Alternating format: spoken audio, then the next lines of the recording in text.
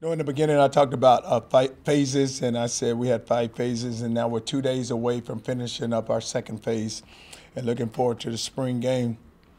Been very fortunate this spring to not have too many injuries. We heard about our quarterback Ash and with his foot injury, and then Jake Oliver has an elbow, and then we lost Hume with the knee. So those are only two players that are going to miss the spring practice along with Ash with the spring game. But it's been great. The guys have really worked. We had some good days, we had some bad days, and it's always looking to improve and always looking to get better. Last week was a really a good week for us to be on a great campus like this, a great university, and have three former presidents and the president of the United States to come and visit. And you talk about 50 years of what President Johnson did with the civil acts, with the summit being here and him signing off on the civil acts. It allowed us the equality we have right now and what we're able to enjoy. And for myself, it was just great to see so many of the guys and that you had a chance to grow up looking at with Andrew Young being there, and then having a chance to look at Julia Bond, Jim Brown, Dr. Harry Edwards, even David Robinson was there, and Jesse Jackson. And then just to go and hear President Obama speak, and also to be at dinner with President Bush and to go to lunch with President Clinton. But what a special moment. And I say this, the trail has been paved, and so many guys' shoulders that I stand on, and I have the opportunity I have just because of what happened last week and just what happened in our past, and it's just so fortunate. But just to get back to the spring game, it's going to be one of the games that's going to be good on good. And we're just going to allow our players to just go out and play and just have a good time. I always look at that game as, you did all that hard work. You had 14 good practices, and now it's a chance to get the fans in the stadium, and I know we're going to have a good turnout. And then allow them to just go out and just not so much have fun, because we want to score. We want to keep them from scoring on defense. But just make sure that offensively we're able to execute, defensively we're able to go stop people. And then just in the special teams, we're really not going to do much. We're not going to kick the ball off, but we will punt it with no rush. Punt returner go back and field the punt. Wherever he fields it, that's where it's going to be put down. So just looking forward to it, and just looking forward to just letting our guys just go out and have a good time. Charlie, finally good on good, Charlie. What was that, one-on-one for how long? It'll be first offense versus first defense. So I don't know for just how long, but it'll get, because what you want to do is just let it be good on good, and let's let our guys just go play. Charlie, what kind of setback was this for David, and where he's coming from, and what people are expecting of him, and all that type of stuff? Well, I always say this about that quarterback position. It's a position that a lot is expected. When you play well, everybody want to praise you, and when you play bad, everyone's looking to criticize you. But David Ash has really done a great job for us this spring, and has really performed well. It's very tough because that injury for him, I don't know how long he had it, but he said it's been bothering him. Came in the other day, our trainers checked him, and we were able just to find out exactly what was wrong. But you would have never known that he had the injury, just how well he's been practicing, the way he's been carrying himself, because he understands this, that a team is going to come and go as the quarterback goes, and he wants to be the leader. Had he established himself, Charlie, as the clear number one, or how would you say it? Yeah, I wouldn't say so much as that he's clear number one, but he's really established himself, and he's did a great job of just learning the offense. I think it's more just the terminology, and then just wanting to be a leader and just lead the team. Charlie, any conversations with Tyrone now that his workload is obviously going to increase?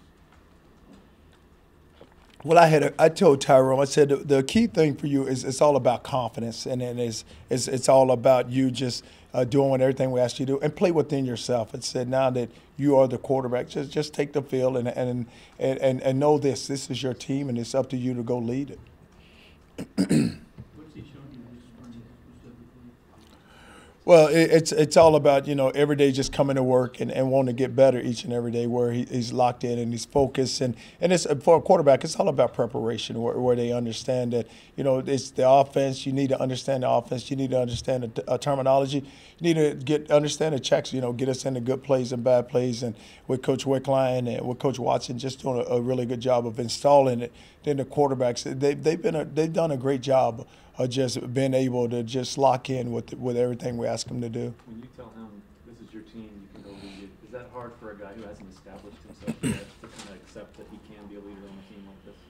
Well, at some point you have to establish yourself. So when is it going to happen? And you never know.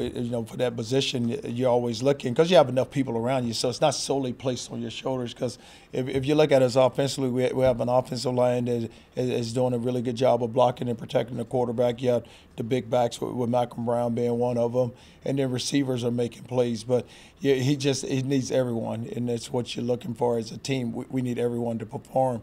And when you do lose a quarterback, or whomever you lose, someone else has to step up. So now it's Swoop's job to go step up. Do you see him as a different style of quarterback than maybe you had with Teddy? Is he more of a running type of guy, or can he run the same thing that Teddy did? No, he can do both. He can throw the football, but he's just got to get comfortable throwing it. He's big, he's strong, he's physical, and he's very smart. So for him, it's just more of him just learning the offense. Joe, was your plan to come out of spring saying, okay, this guy's going to be one guy, or did you want it open going into the fall? Well, it's just so hard because you only have 15 practices in the spring to really say, hey, this guy's going to be the guy. We hoping to be the guy because now you have a chance to where now it's summertime to get to go get the work done during the summer. Then when you get to fall camp and now you start locking down saying, hey, who's this guy going to be? You put them in those situations where they have to go perform. Did Hune, had he shown you anything? Yeah, the thing I really like about him is really, it was a big safety for us, and we play a lot of safety. We drop down our safeties in the box, and they're like a backer, and he's big and physical, and it's just so tough. You never want to see anyone get an injury because he was really developing and coming along good for us.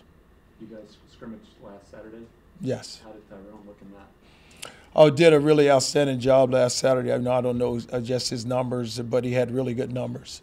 And, threw a couple of threw an unbelievable ball to Marcus down the sideline and where he had beat one of our defensive backs. He laid it out there. It was a big throw, but did a really good job. And he settled in, he took it, had the confidence and just had a different air about him where he did a really good job of just leading the offense. Charlie, the recruiting quiet period is finally coming down to an end after the spring game. Assistants are going to be able to go out and see these kids, the recruits out there actually play on the field. How big of an opportunity is this for you guys as a staff to finally get this opportunity to go see the kids around the state? Well, recruiting never ends, and you have to stay locked. You just continue to recruit the whole time. So what has happened is you develop those relationships right now. So now you get a chance to go out because a lot of spring practices will be going on the month of May. So our coaches have a chance to get into their area and go see the young men that we have a high interest in. And so now they can just watch them practice. And then, I think the recruits, they love seeing you walk into school. And not only that, we want to get into as many high schools in this state as we possibly can also. Charlie, also in terms of recruiting, how big is Saturday for the staff with a lot of kids being able to come in and see you guys? Well, a lot of them have been to practice already because we've had a lot of scrimmages. So it's good that they come down and just more to see the number of fans show up and it's just more of a game day atmosphere. Are there a handful of players, Charlie, who you are really going to be disappointed if they don't flash the way that they have all spring? You've mentioned some of the younger guys, like Bryson Eccles and Warwick and some of these young guys. Well, they're going to have to compete on Saturday, so it's not like they're going to be given an opportunity just like everyone else. So it's not so much I'm going to be upset because I expect them all to go out and participate and go play well and have a chance to flash and go do what we ask of them.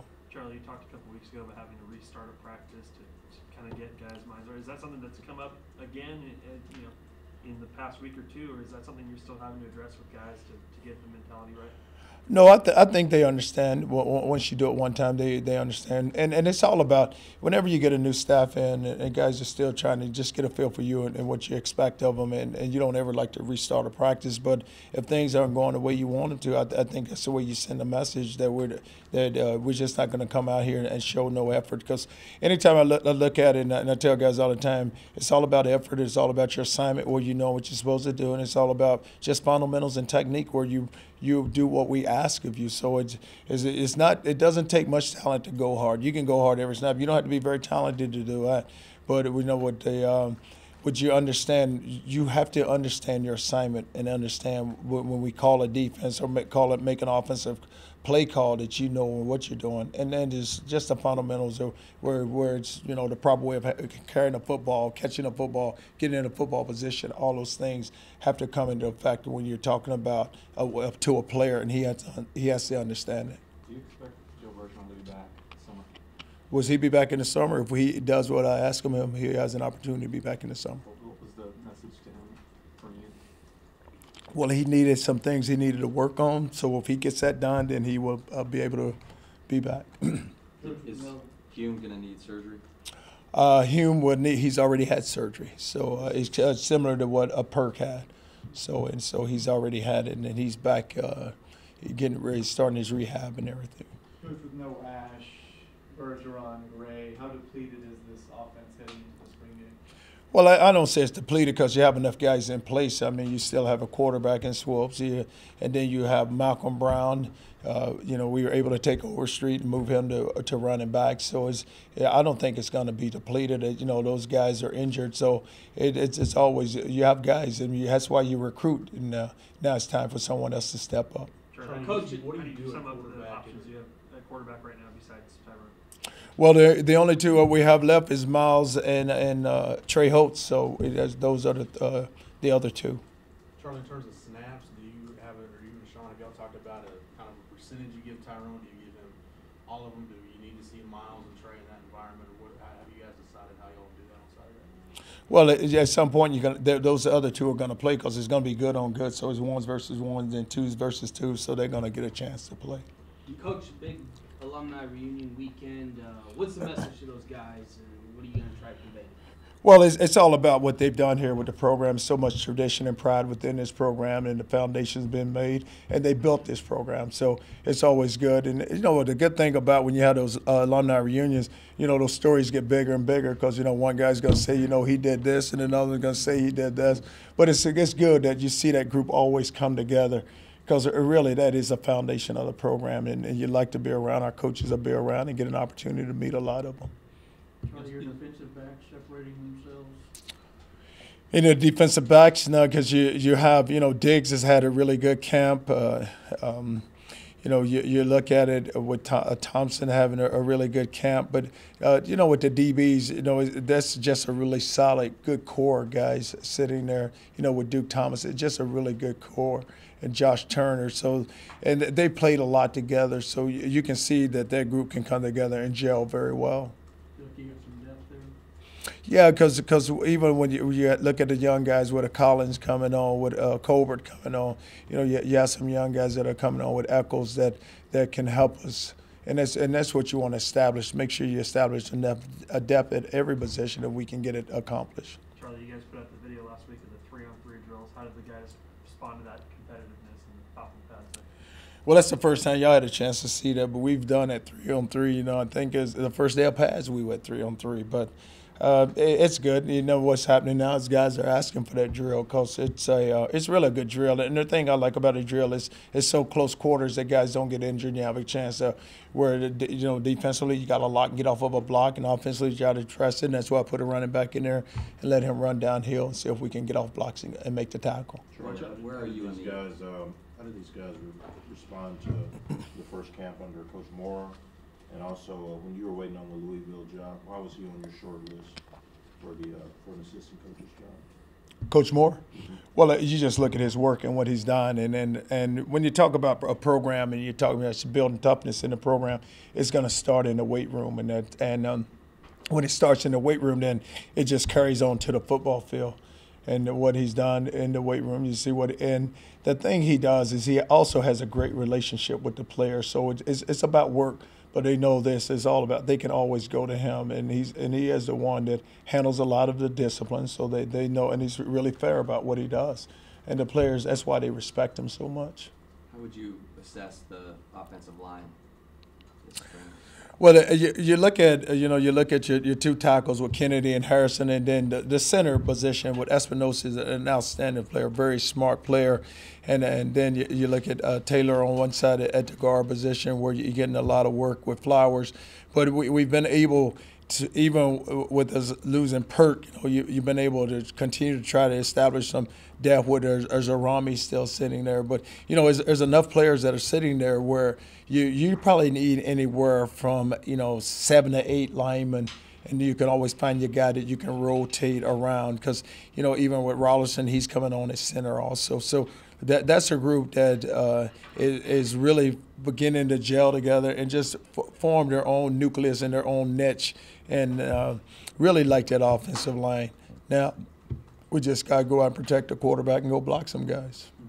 Was last week the first time you met Jim Brown, and what did you take away from the conversation? No, I met Jim Brown actually I was in Lexington, Kentucky, and what they have, the state of Kentucky has, what they bring back is all the pro athletes from the state. They come back and they have Frank Minifield does a great job of putting it together, and so Jim Brown actually spoke. So I had a chance to meet him then. But you look at one of the all-time greatest, and it's what his work speaks for itself.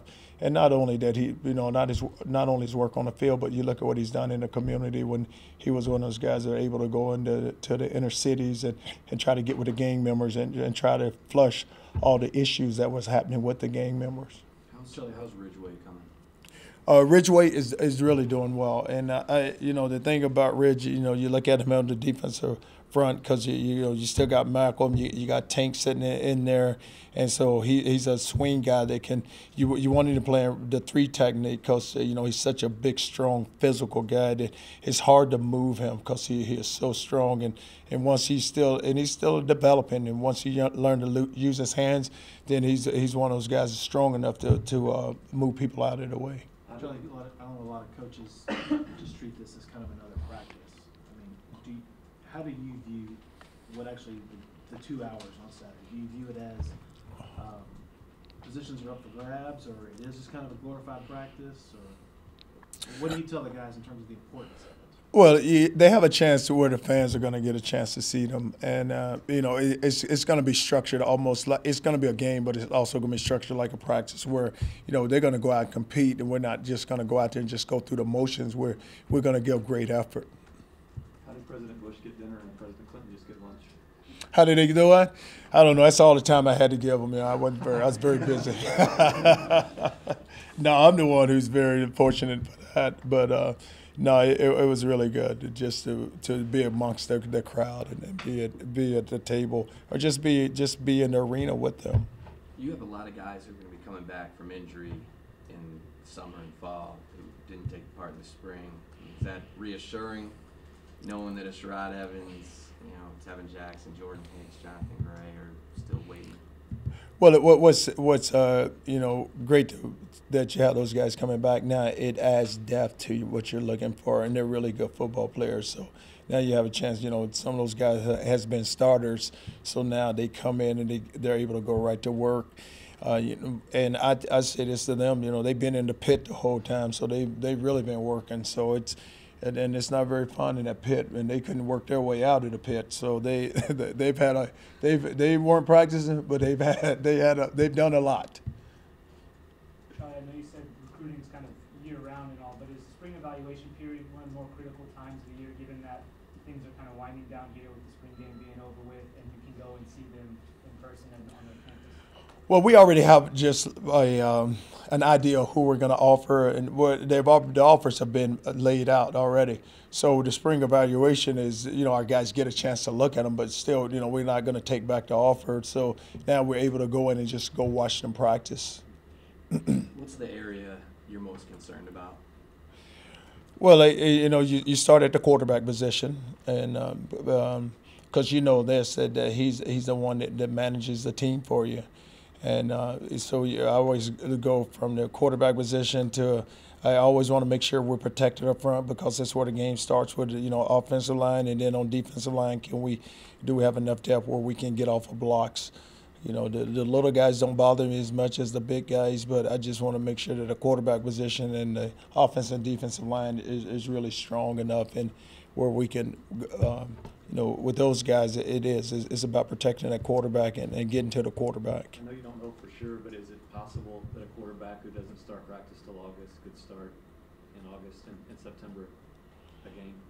They said it again now. Is it possible that a quarterback who doesn't show up and start practicing until August could start at the start of the season? But I don't know. I don't know who that'd be. I mean, you got somebody coming in for me.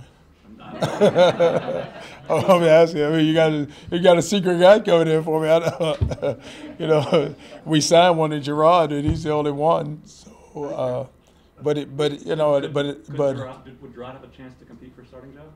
Yeah, I mean, he's going to have a chance because he's going to be out there. But the thing is that the guys that are here now, they know the system. So now Gerard's got to come in and learn the system, and he'll be here in June when summer camp starts. I mean, summer school starts. Can you send him a playbook? Can we send him a playbook? Yes, yes. I'm sorry, we can send him a workout book, but they'll be here in June, so he'll be here in another month.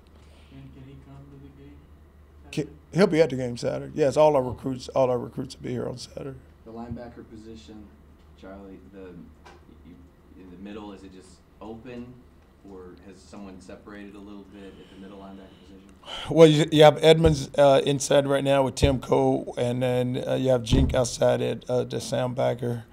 But you still have enough bodies in there where guys are going to get an opportunity to work,